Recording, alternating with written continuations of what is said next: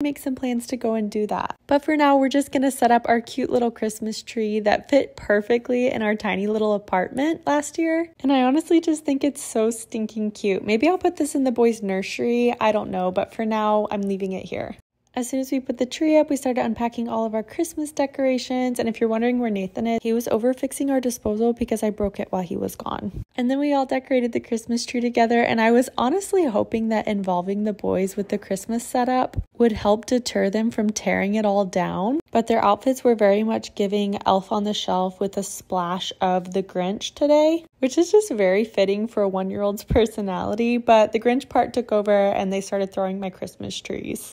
So yeah, we'll work on that. As soon as we finished setting everything up, Nathan fed the babies dinner, gave them a bath, and got them ready for bed while I ran to get us some takeout for dinner. When I got back, the babies were already in bed, so Nathan and I ate dinner together, and then I pulled the oranges out of the oven.